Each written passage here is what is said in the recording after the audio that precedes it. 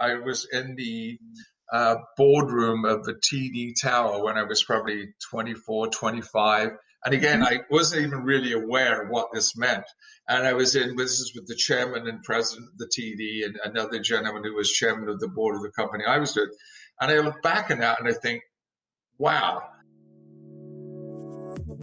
Podcasting from the Art Gallery of Mississauga, this is Border Crossings, a podcast where we listen to stories and experiences from artists, innovators, community activators, and people living creative lives. I'm your host, Vasundra, and I can't wait to unpack the magic of Border Crossings with you. Are you curious about living a creative life fearlessly? Then hang tight for a dose of inspiration. Welcome to the show, Steve. Thank you. Good to be here. How are you today? I'm very good. It's a beautiful day, so enjoying being outside most of the day, so lovely. That's nice. So Steve, I know you're getting an opportunity to go outside, but I know that City Hall is still closed and the Art Gallery of Mississauga in its physical form is still closed at this point in time. How do you feel about that? Well, I think it's a big loss. It's sad for we get 11,000 people go through the gallery and for lots of different reasons. And I think that losing that public space and access to art and just a place to go sometimes is a loss for lots of people. And it's sad because these things are very, intangible, but they have real meaning to lots of people and they're part of our lives and a very important part of our fabric. So it's the way we express, the way we see things, the way we interpret. So that's true. That's true. And I know that your team is working real hard in putting up online programming and pretty much taking the gallery through a digital transformation. I'm curious to know what your vision is for this entire transformation that the gallery is undergoing at this point in time. Well, it's, as you know, it's been something imposed upon us, but I think we're all going through a huge learning curve, like most art facilities everywhere. If you look at every gallery anywhere in the world is having to make some type of transition.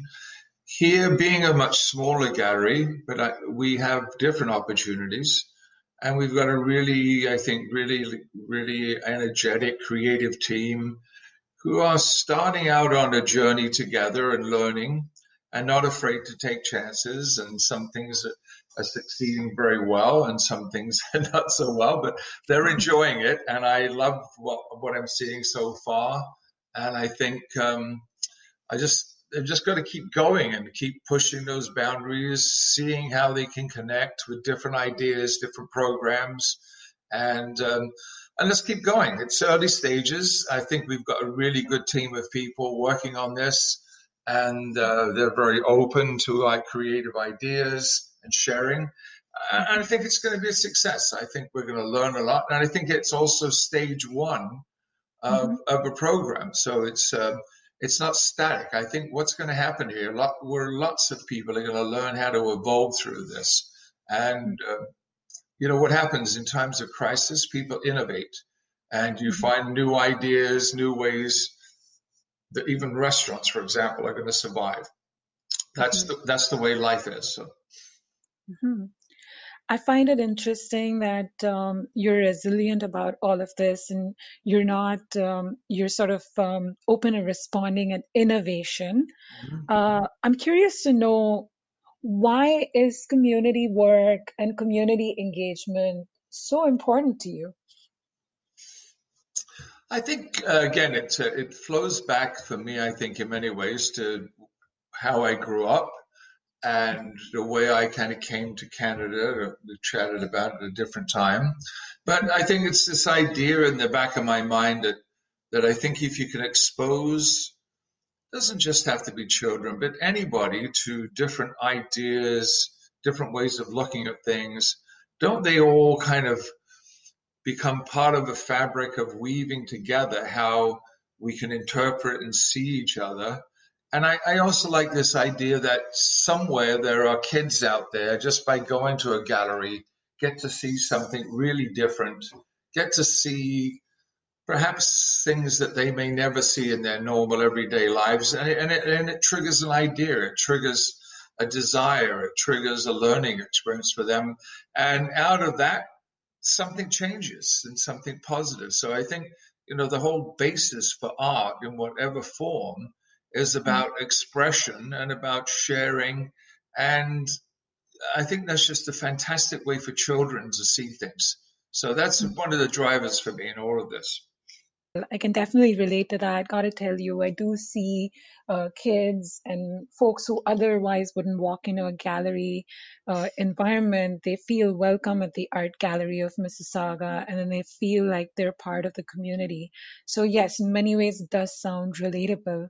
I'm curious though, Steve. I know you've been in the private equity industry for the longest time, the finance industry for the longest time.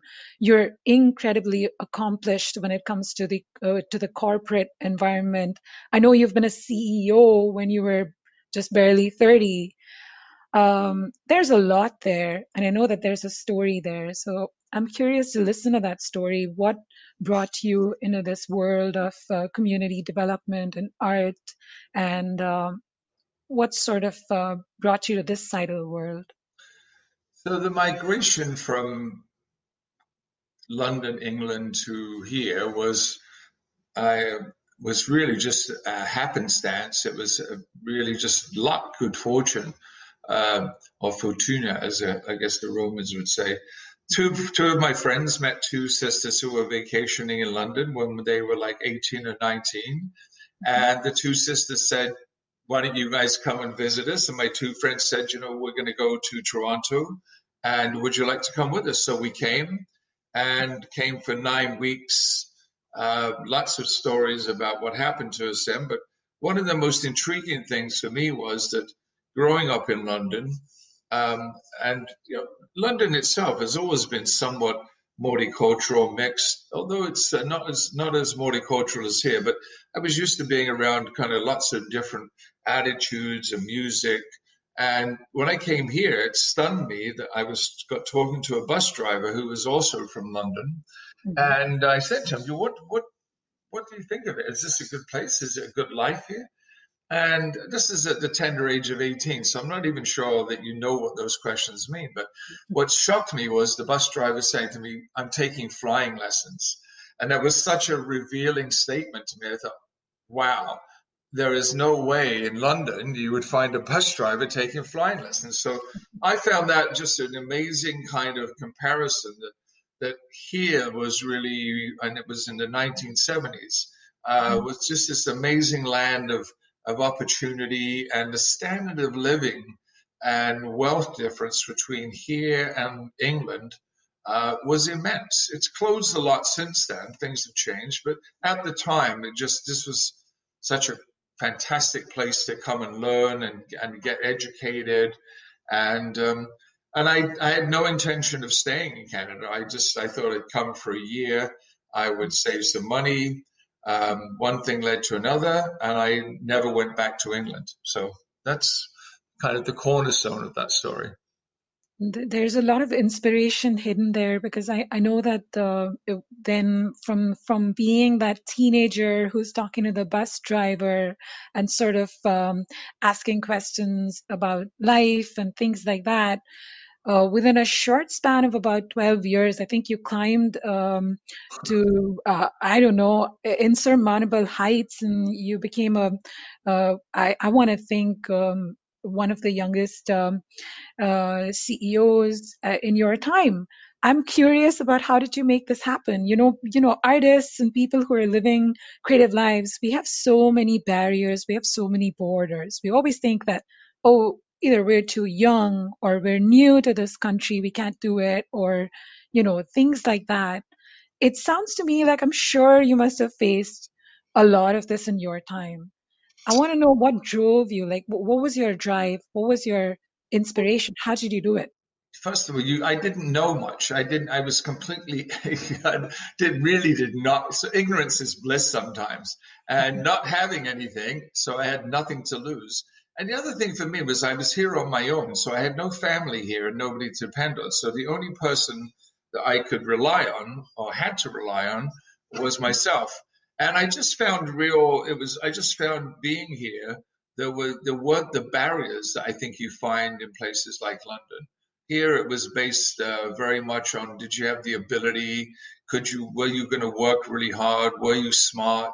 Did you really want to push? And I was really fortunate that people didn't see my age as a barrier. They really looked at me as what I could do and how well I could do it. And I was just extremely driven. And I didn't really have a specific goal in terms of thinking I wanted to be this or I wanted to be that. I just really enjoyed what I did in business, and just I was involved, very fortunate to work for some great companies early on that taught me so much. And then things just unfolded. I was open. I realized I was very good with numbers and really good at analyzing things. And I loved work. I really enjoyed it. So basically what happened, and I think it was a different economic structure then. This was before free trade. So there were a lot more head offices in Canada. And so climbing the ladder, if you want to put it that way, was a little bit easier, I suspect, and a very different economy. We weren't in the knowledge-based economy back then. It was very much more manufacturing. And one thing led to another, and eventually I was president of the Canadian Public Company, and then eventually went to the US and lived in the US for 12 years, running a very large organization.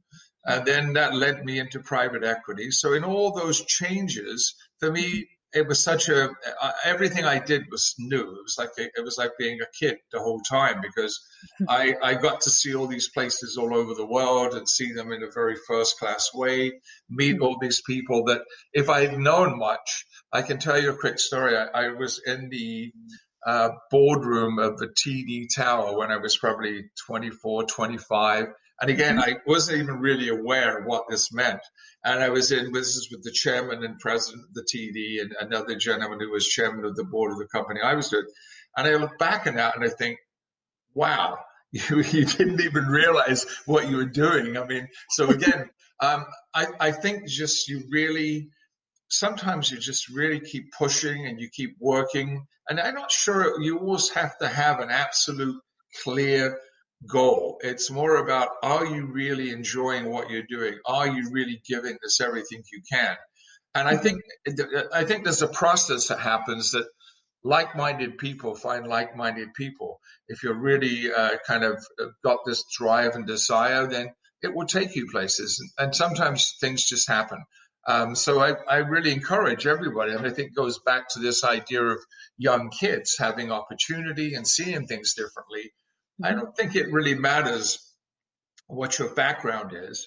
There's lots of really successful people out there, including Steve Jobs and Bill Gates and lots of people, Frank Stronach here who started Magna, who really just were very driven, very had ideas and wanted to pursue ideas.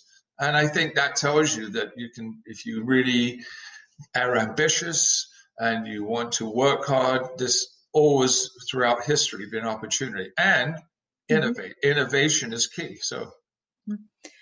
Thank you for sharing that, Steve. Something that you said just struck me.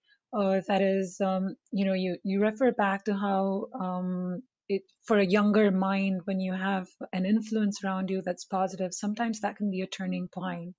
So I want to know, can you take us back to something that was a turning point for you? One of the major turning points for me was when I was probably, I would have been 20, I think, at the time. And I started at the very basic bottom level in a plastics manufacturing company they were based in Mississauga and all over the US. Anyway, they were a very well-run company, but I worked there for a couple of years, got promoted a number of times, learned a lot about different things.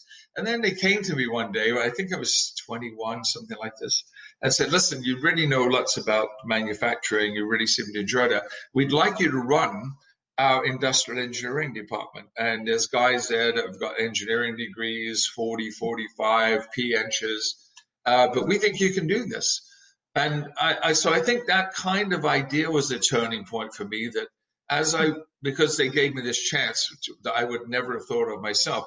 But it also, throughout my career, I found lots of people who didn't necessarily have formal education, but I really thought they were very capable.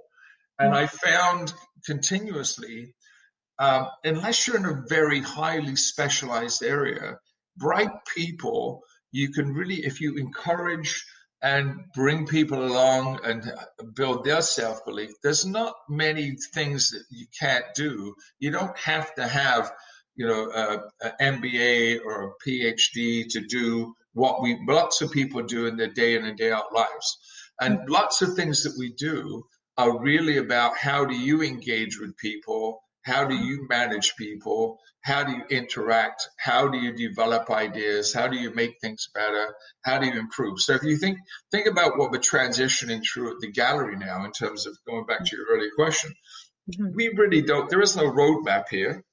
None of us really can say we know how we're going to do A, B, C, and E, but it's very reminiscent to me of the corporate world of saying, hey, listen, we've got 4 or 5 people here that are really bright, open, working together, and they're going to come up with ideas, and we're going to make this thing flow, and everybody's going to get lots out of that in terms of their own personal enrichment. But out of that, we're also going to figure some things out. And it can't come from people like me. It has to come from that group, because they're the innovators. Particularly there's a pretty young group of people, most of them, yourself included, that are really, you're going to lead this. You're going to lead, and I think that's kind of turning point again that says we're not sure, we don't have a precise blueprint, but we are confident enough together that we're going to find a way to, and I think it actually helps the gallery, because being a small gallery for the size of our city and not having the resources to pull on. So if you kind of think about, Art Gallery of Hamilton is, I forget what it is, it's 70,000 square feet or 100,000 square feet. Museum of Contemporary Art that I know you like is a huge, huge X number of story building. And we're not going to compete with the AGO. So I think there's a turning point here for the gallery to really kind of really look inside of itself and say, hey, listen, given that, maybe this technology leap in conjunction with other things that we do, maybe we can overcome size. Maybe we can become something. We can really carve out a niche that works for us. So it's true. I feel really excited, Steve. I must say thank you for the opportunity for me to be part of this transition and this transformation that the gallery is going through. I'm curious here about one thing. I know that you've been around the world. And that too, the way you describe it, in a first class way. You've lived in so many different places, and then you made Mississauga your home, and now you're doing everything that you can to serve the community here. I want to know few things that you feel are very special about the city of Mississauga, and also what really keeps you going here to serve the community and to kind of just show up in one way or the other for the community? well, the answer to the first question, if I think about I think Mississauga, the way that they built out, they did do a pretty reasonable job of protecting most of the lakefront. So I think having access to the water is very important. We live on, Lake Ontario, which I think England fits into, I forget, 50 times or something silly. But, we live on the lakes. So I think having access is important. And I think, given the way this has been built out, we've done a reasonable job of that. And even some of the trails that run along the Credit River, where, again, we've kept that out of the hands of developers and we've left it open and accessible. And again, I think we lose sight of that, what that means to lots of people of all different age groups. I can walk behind my house, go down into the valley at almost any time of the year and see lots of people of all different ages and all kinds of backgrounds fishing. You go on the trails on the Credit River, you can see people, young, old, with babies, with dogs, and you kind of think, wow, what does it make? Why look at Central Park in New York? Look at all the great parks in London. So we've done a reasonable job, and I think we really need to keep pushing. When you think about the development that's going on at Celebration Square, are we really building enough green space for people to come and work and play? We use this coined a phrase from Richard Florida about Mississauga being a great place to work, live, and play, and I think that kind of fits together with your second question in terms of I was involved in Rotary here for a long time. We did lots of stuff across the community, and you see a need. You see lots of need out there that the mainstream media doesn't always pick up on, and I think if you're fortunate enough to have the time and the energy, I don't think you can just be about you.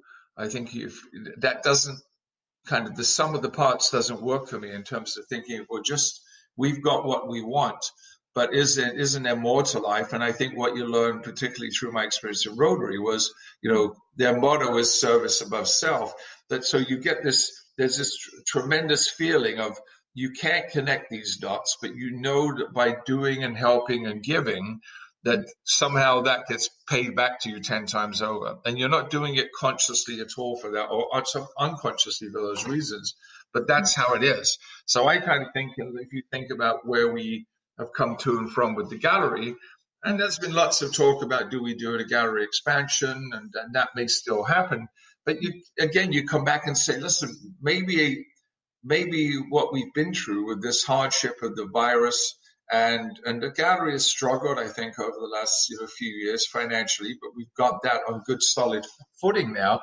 But maybe we just have to rethink, we reshape, we have to be. We're not going to be all these other places because we are Mississauga, and it's not the same as Hamilton or Winnipeg or London or New York. So let's look at who we are and find some joyful way to make that happen.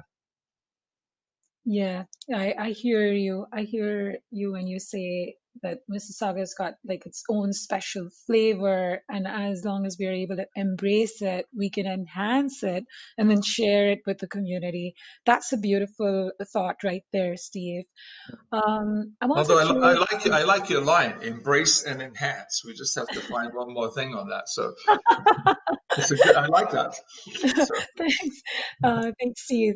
Steve, I'm curious. I know that you're incredibly encouraging when it comes to innovation and when it comes to shaping ideas. And as a leader, you're fairly inspiring. I must say, fairly is an understatement. You're really inspiring. So I want to know that when it comes to the arts, are you drawn to something specific? Do you like anything special? I think if I definitely like French Impressionist work, but no, I think one of the things, art to me is a little bit like, in some ways, like music. I guess they're both art, but you realize when you kind of let go of your ego, you can just look at things and appreciate them through your own eyes. And that's all this is. Everything I think you think about it, it's just your interpretation of something. So I see lots of different things that the Group of Seven work, I think, is quite inspirational.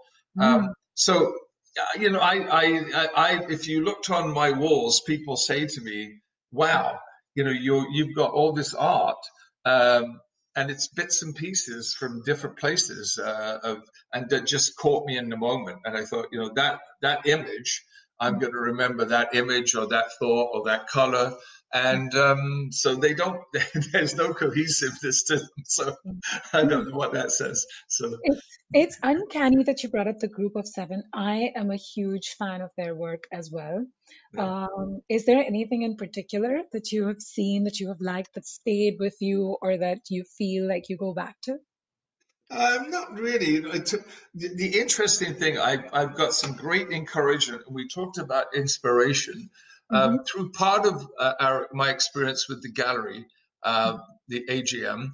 I've been introduced to a couple of people that actually have been on the board of McMichael, Mhm. and they've been incredibly generous with their time. And I've learned so much from them about, they've got years of being on gallery boards. And one of the gentlemen actually started a thing called Art for Cancer. He's actually a plastic surgeon, but an art collector.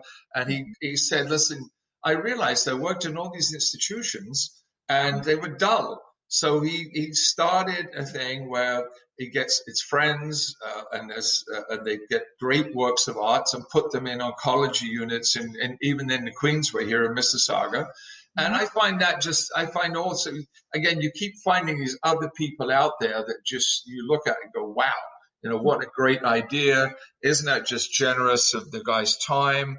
And then they've been a tremendous help to me recently in terms of just giving me insight into how a much larger place like McMichael, and I'm actually, somebody made this suggestion to me recently, and it's something we're certainly going to try and see if we can pursue it. Is given that we're quite small, could we be could they be our patron, if you will, and maybe help us at the AGM by letting us have some of that art for a small exhibit? But we'll see. Right. But again, it's again that idea that you get involved in things, and it's amazing what flows back to you. Because if I wasn't involved in this, there's two people that I'm absolutely so thrilled to have met, who we would never have crossed paths if I wasn't involved with the gallery. So that's how it happens. What does success look like for the Art Gallery of Mississauga in your eyes? Just draw a picture for us here. I think it would be that it's has a significant presence across a whole range of different demographic groups, but it's something that people associate. When you kind of think about Mississauga, Mm. do we really think about the art gallery? And I would say the answer today is not as much as we should. So to me, it would be that it becomes a place, again, within reason, that there's a sense of pride that we've got this gallery. There's a sense of pride that people are participating in it, and they see this. So it has meaning to people. And I think when you have that, you get a following, you get people that want to engage with you. And I think, again, this intersection we're at of not just being a gallery that puts on exhibitions, but has this other wide range of activities going on, hopefully brings a much broader audience to the gallery and a much broader demographic. So I think I've answered your question. I hope I have. Yeah, you want the art gallery to become a destination driver. So hopefully someday people are like, I want to go to Mississauga because I want to visit the gallery, and that's success to you. Well, yeah, I think it's if I think about all the years I've been in Mississauga, Mm, and I've spent lots of time at Celebration Square, I don't know that it's really hit a really large percentage of our population. And mm, and if you think about it, as we've grown, then has the gallery really grown in terms of its offerings and in terms of its reach? And I think there's been some, it hasn't done a bad job, but I just think we're almost 800,000. How many people out there know we have an art gallery? How many people understand that it exists? I think when you get those penetration levels up, and you really, you've got lots of people understanding and wanting to be there, want to come, want to participate, then I think you've really made a mark in the community. And that would be, I think, that would be a real achievement. agreed. So, Steve, I know that we're hoping that the show is being received by artists, people, those who are living creative lives, and hopefully artists that are emerging from the city of Mississauga. Do you have a message for them that you would like to share? I think, again, we've talked a lot, and I actually it's a great question in terms of the question before, because the other side to this is not just about participation from the general public or trying to reach, kids and let them see something beyond what they see in their everyday lives. It's also, are we really, really a forum? Are we really a place that is helping to develop local artists? Is that how they see us? We do the Visual Arts Mississauga. That's been going on, I think, for 30 odd years. But is it really, do they really feel that that's really helping them? What role are we playing in the community with the artist community? So that's the other side of this coin that I'm glad you raised that question, because I've neglected to really bring that aspect into our conversation. And it's a very critical one that says, what can we help artists, and can we launch people from here? And that's another whole part, I think, of the responsibility of the gallery. Yes, I'm glad that that's part of your vision, and I think that the city is city must be incredibly grateful for this as well. Steve, I want you to share two things with us today. One is your best, or rather your most favorite memory of Mississauga, and your best or your most favorite memory of London, England. I think for me, I would give you a general answer to the Mississauga, Ontario question. So what I always remember when I first came to Canada, the very first visit, somebody took me, up to cottage country, and having grown up in central London, I was just completely awestruck that, wow, first of all, people had these other places that they could go to, and they had boats, but just the sheer scale of the landscape. And that always, if you didn't grow up and see anything like this, and at that time in my life, I really hadn't traveled much, so I hadn't seen a lot, but this was so awesome. You think about the images, we go back to the group of 7 in terms of how they do the lots of the landscapes and these massive rocks and water scenes, that kind of stuff. And I think that also, I've always had a strong affinity to being out on Lake Ontario. I'm not a sailor, but I've always loved it when somebody's taking me out on a sailboat. And we used to do a day in conjunction with the Port Credit Yacht Club. This was through Rotary. We would do an Easter Seals sail day for kids who, their families, and the kids who were part of Easter Seals. So these were kids. One of the kids would be, in a wheelchair, really, obviously, and lots of disabilities.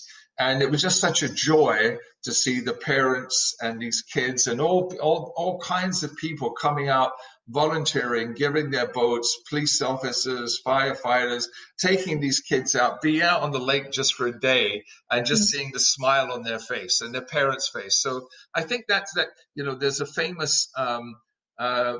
famous line, I think, in Greek mythology, Greek philosophy, in terms of the timeliness of things. And if you think about when you're talking about group of 7 images, or we think about beauty, for example, then that's kind of, it transcends generation, it transcends time. So that always struck with me. The second question was, remind me of the second question. Oh, yes. My second question is that your most favorite or precious memory from London, England. London, England. London, let me just think quickly.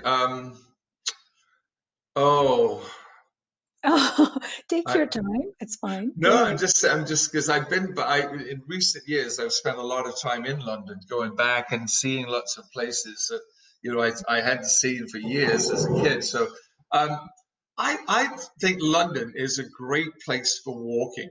And like most cities, actually, Rome is the same, Paris is the same. So I love walking cities. I just love finding my way around. And I think sometimes if you do that early in the morning, you capture places. So, there's lots of parks in central London that are very beautiful. I love going to sports. I love English football. So going to the stadiums, as a young kid, I used to go. So all of those things are intertwined. I think for me, my family is there, obviously. And also, parts of them live out in Windsor and Ascot. And when you're going around there in these very narrow lanes, You could be hundreds of miles away from downtown London, but you're only 25 miles outside of London. So it's a very, I find England weird because it's such a small place, but you have all these unique places, and it's hard to figure out when you look at the land size we have here. And yet in England, they've managed to carve out all these different like local dialects and local customs, obviously over a much longer period of time. So I haven't specifically answered your question. I think there's just too many to give you one.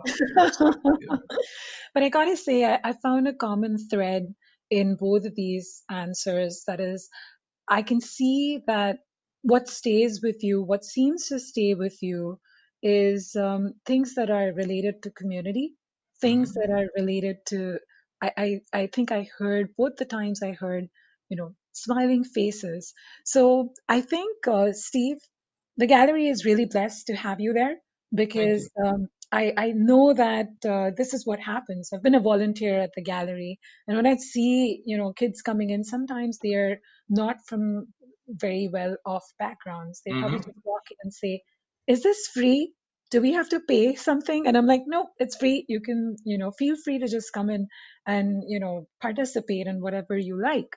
Yeah. And I think I can see that this kind of impact really seems to drive you.